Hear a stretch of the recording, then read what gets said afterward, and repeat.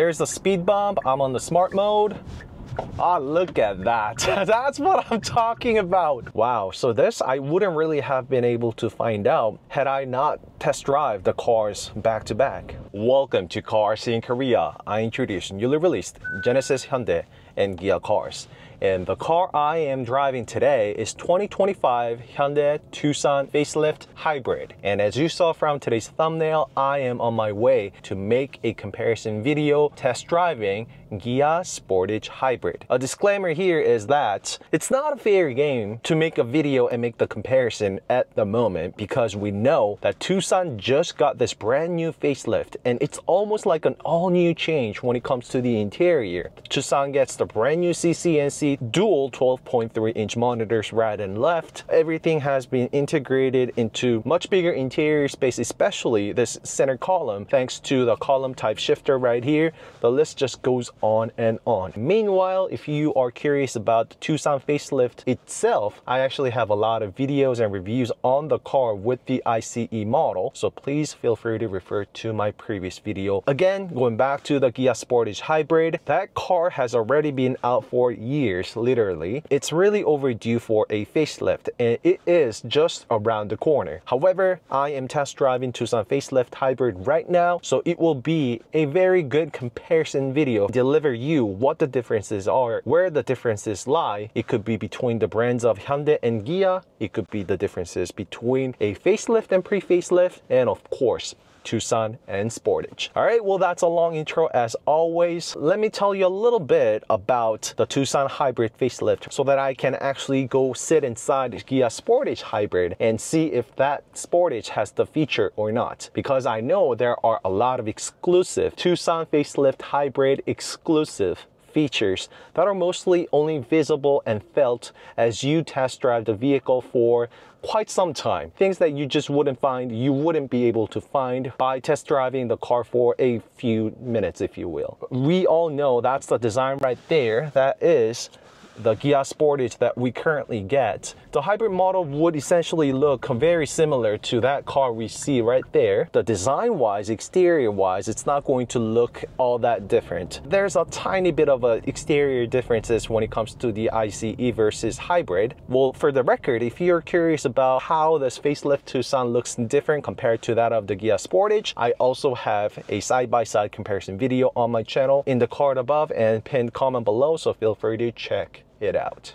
So let's jump right into the point that I was making the reference to. The exclusive Tucson Facelift Hybrid exclusive button features is this driver only button that you can only get it on a hybrid model. And yes, that's not just this Tucson facelift, but also all, if not most, of the hybrid models from HMG, Hyundai Motor Group cars. But I bet you didn't know this. You can actually choose baby mode. And it does not pop up by toggling through the different drive modes using the button here, so you don't see that. It's all good eco, sport, and my drive. But when you put the car into my drive, go into the settings, and there is actually baby mode. When I first spotted that feature, I was like, what is this?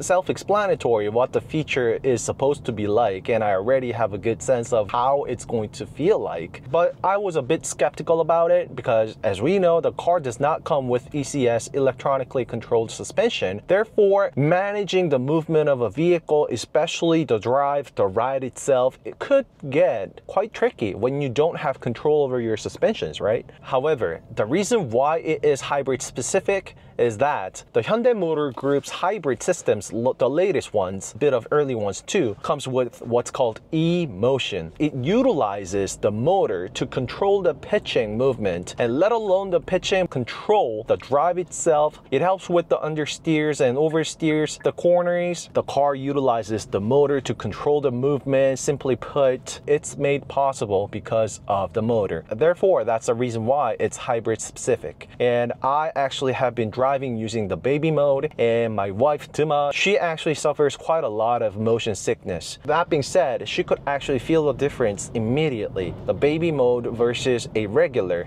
mode. mode, if you will. If you are watching this video after getting your hybrid, I strongly recommend you give the baby mode a test. You will love it. Next feature updated on this facelift Tucson Hybrid, you can now have wireless Android Auto as well as Apple CarPlay. And with the Android Auto, it associates with the car's HUD, so you can actually grab the information from Android Auto and shoot it on the HUD. Unfortunately, it does not work with Apple CarPlay just yet. The facelift Tucson also gets acoustic double laminated glasses on the first row seats, adding on to better NVH, which stands for noise, vibration, and harshness. The list just goes on and on. There's extra sound absorbers underneath the bonnet, inside the car, underneath the fender liners, wheel houses. Before this turns into the exhaustive Tucson Hybrid facelift review, those are the features exclusive to Tucson facelift.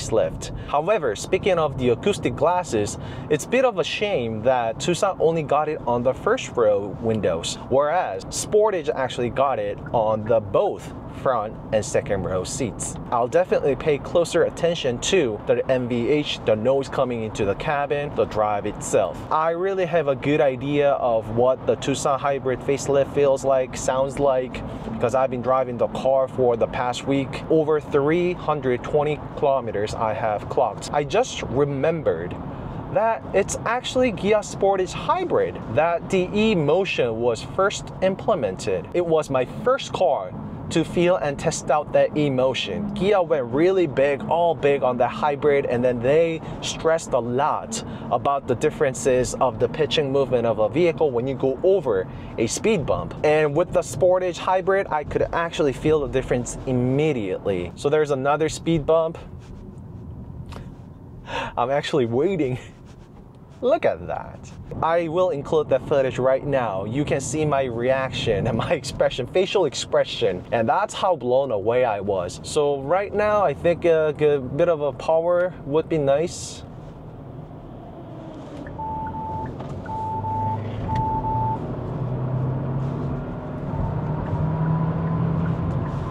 So on a freeway, as you can see, plenty of torque and power because the motor will send the car out immediately. And also look at it, so tight corners, making extreme lane change. I was already pushing the car outwards, but I was able to push the car even further thanks to the eDTVC. It's all about the e-motion and the drive and the motor that I told you about. So it is the hybrid specific, so I can actually dig into extreme corners like this.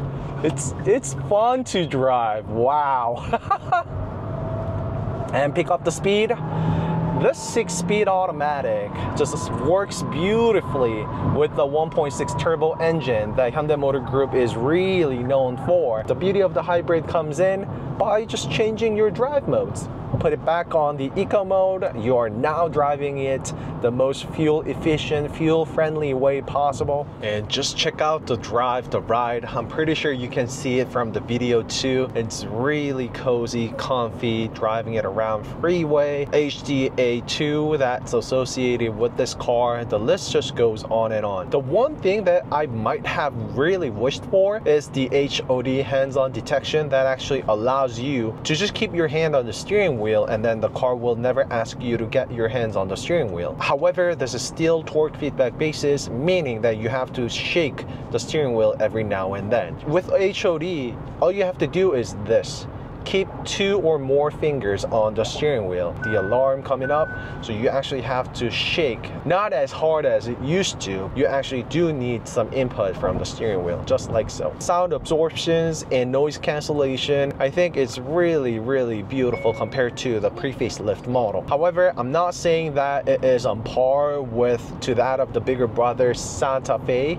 No. I can't really find a better word to describe it, but it was just ridiculously quiet and cozy. However, this Tucson Facelift Hybrid certainly much more quieter and pleasant compared to that of the Kona or Kona HEV for that matter as well. All right, now I am inside Sportage, as you can see, and I guess I'll take my word back a little on the part that the video not being a fair game. Well, because I'm actually inside the 30th anniversary Kia Sportage, one of those limited versions, if you will. So it's got the fancy interior, beautiful green interior. The headrest also has this engraved, look at that. So it's got the 30 with the Sportage written on it, and beautiful suede, the texture, the color. Of course, the interior is one of the biggest differences that I can spot. The line of sight, I don't really feel much of a difference, to be honest, but I do feel that the Sportage actually has a bit more slanted,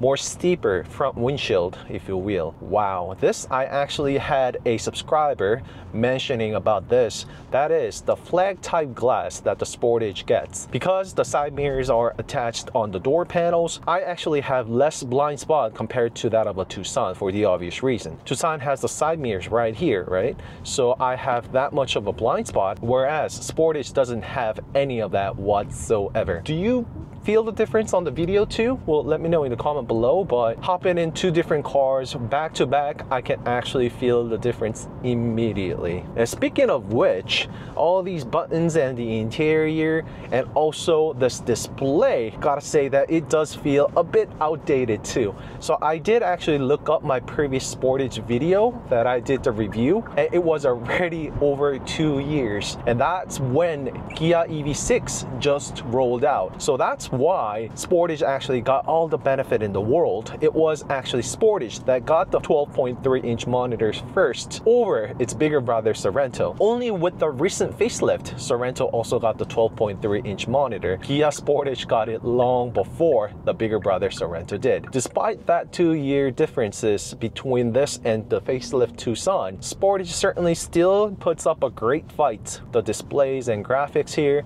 it does feel a bit outdated, or it could be a Kia/Hyundai difference. I'll take my word back, it just feels like Kia Sportage, or Kia most likely. Especially you see this infotainment, press this around to change into the AC. It also has the driver only because what? I told you, it's hybrid, right? The interior, the design language, opposites united, you can clearly find all of that in these two cars, back to back. Gigantic panoramic sunroof, great amount of sunlight coming into the cabin. Same thing, HEVs, my personal favorite type of a vehicle, hands down. I think it has the best of both worlds in terms of ICE and EV. You don't have to charge your HEV, but you still do get to enjoy all the beauty, the essence of a car being an EV. Driving around in city roads, it's super quiet and cozy like it is right now. You see, essentially the car right now is an EV. It's just running on the motors only. Thanks to the motor, the instant torque and the feedback and the response. It's the rotary type interior everywhere inside. Same for the gear selection even. So push down for the parking and twist it around to go into the drive, neutral, and push it one more for the reverse. All self-explanatory, we've seen this before. But most likely on a facelift model with the Sportage 2,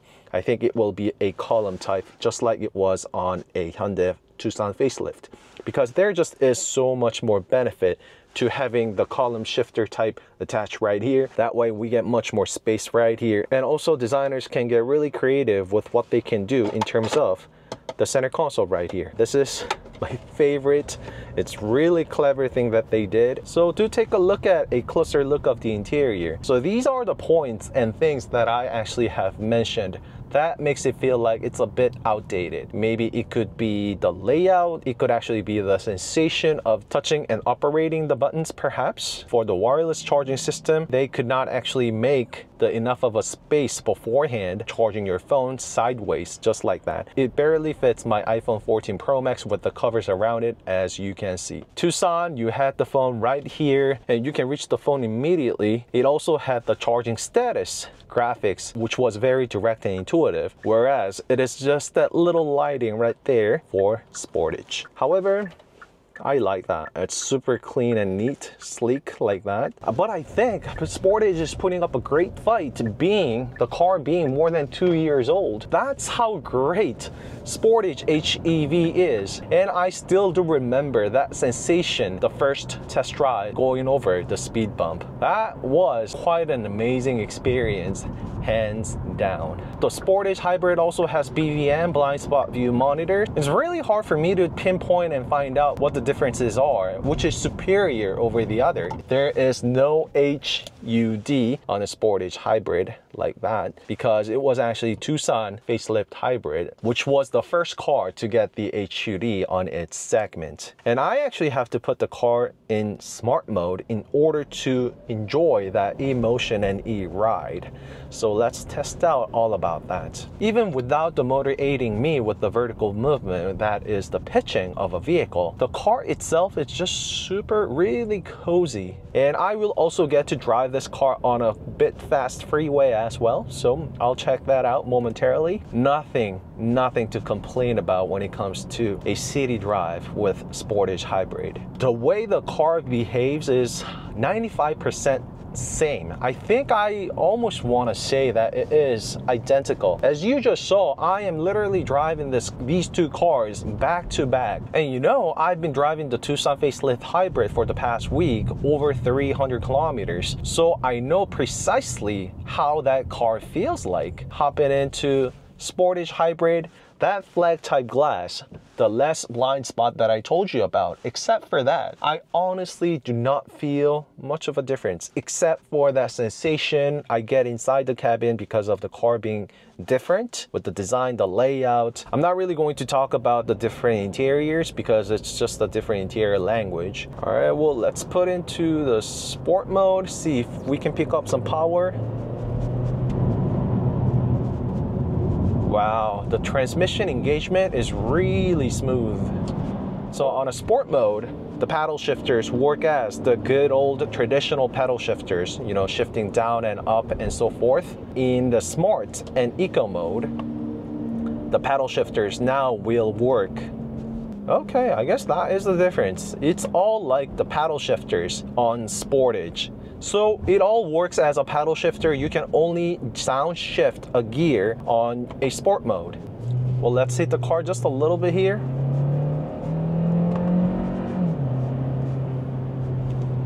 It's all adequate amount of power, accelerator, as well as the brake. Great city car, commuter car, family car, you name it. No wonder why both Sportage and Tucson are the best-selling cars from each brand. One fun factor here is that Sportage sells more here in Korea over Tucson, but it's the exact opposite in North American market. So it might be the regional taste, personal taste differences. It could be environmental factor. I don't know, maybe it could be the dealership. If you are driving Tucson or Sportage, let me know in the comment below what was your reason behind choosing the vehicles. All right, so let's talk about the paddle shifter I told you about. It's actually Tucson Facelift that got the choices of setting and personalizing your region brakes on eco and smart mode, whereas you can still use the paddle shifter as to shift down the gears on sport mode. So you can do that on a Tucson Facelift, but not on a hybrid Sportage. Wow, so this I wouldn't really have been able to find out had I not test drive the cars back to back. Oh wow, fun factor. That clearly is the advantage that the Tucson Facelift has over Sportage Facelift. And I got nothing to complain about when it comes to the HDA working beautifully. So you see, when I need to get my smartphone, I would actually have to almost lean forward to get the phone out. Oh, and the glove box, I can see that Sportage actually has smaller glove box compared to the Tucson. I keep on saying it, but there are 2 years of differences in between these two cars. So Tucson better be an upgrade compared to Sportage, but Sportage is still a amazing great car. And I can see that it's got the Krell premium sound system right there. And let me quickly just show you the interior. like that. So that is the gigantic panoramic sunroof I told you about. Beautiful seat, the color, just look at the quiltings. It really feels luxurious. It's not Alcantara, it's suede. It almost gives me the same vibe. Love that. Don't you love the color too? There's the speed bump. I'm on the smart mode. Ah, look at that. That's what I'm talking about. There's the speed bump. I'm on the smart mode. Ah, look at that. That's what I'm talking about. Crazy control over the pitching. Automotive YouTubers say it's land of speed bumps here in Korea. You do reach over to your smartphone every now and then, right? When you are at a red light and so forth. So this is one of the largest complaints I actually have with the Sportage. It's really tricky, hard to get and reach over to your smartphone, put it on the right place to get that wireless charging going. But other than that, I just have no complaint, no issue. I will talk more about this when I get back to Tucson, but I think it will really boil down to your personal preference when it comes to choosing Tucson Facelift Hybrid or Sportage Hybrid. It could be your brand preference, Hyundai over Kia or Kia over Hyundai. So there's another speed bump. I'm actually waiting. Look at that. It really feels like I am going over the speed bump with the very long wheelbase, full-size saloon. I am not slowing down at all on the speed bump. I am just going over it at what? 40 kilometers per hour. No issue. And this was tall one. Oh wow. Very pleasant. And let's check out the NVH, noise, vibration, and harshness. Right. The acoustic glasses on the second row seats. You see, Sportage gets it, while Tucson Facelift did not get it, right? I mean, it's not precisely the same road and condition, so I am not really able to pinpoint the differences right now, but I'm not so sure if Tucson Facelift necessarily is poor compared to this Sportage Hybrid. Even on an uphill where you need the power, the motor engages beautifully, flawless. I am actually lowering the second row window down. And yep, I've seen it with my eyes. It is acoustic glasses, double laminated glasses on the second row seats. Of course, there's got to be a difference, but again, honestly speaking, I don't really feel that much of a difference. Well, speaking about the difference here, is that Tucson Facelift still did not get any of the LED rear turn signals. It is just still a good old turn signal, the bulb type, if you will. Whereas Sportage got the LED lights from the get-go. LED turn signal versus not, is that a deal breaker for you? I don't know, not so much for me. But you see, I know everybody has different personal preferences and tastes, so that could be the reason why. There's a lot of speed bumps on this driving course. And you can probably see from the video, right, how bumpy it is with the speed bumps and also this a little bit windy and curvy roads. I'm not slowing down at all. Let's hit that. All right, that was a bit harsh one, but well, let's hit that. All right, that was a bit harsh one, but well, another one here. And another one. Beautiful ride, beautiful ride. I would certainly have enjoyed stronger regen brakes on a downhill like this. I would actually hit on the pedal shifter if it was Tucson and milk that best recharging status out of the motor on a downhill. Well, the car, the Sportage, also is doing it all automatically, but I know the car could actually give me much stronger regen brake on a downhill like that. I mean, I do really like the design of this Sportage. So if it was both the pre-facelift, I would have gone with Kia Sportage, but come facelift Tucson, one of the biggest advantage that Tucson Facelift has over Sportage is the IFS, Intelligent Front Light System. It literally makes a day and night difference during your night drive and nighttime. Including the B-roll right now, the video speaks out much louder than me talking all about it. And if you ask me, does it make a difference? Yes, huge difference. It really makes your night drive experience completely different. I can tell you that for sure. So I think that beautifully just wraps up my experience with the Sportage Hybrid here. Let me get back to Tucson and I'll tell you about the rest.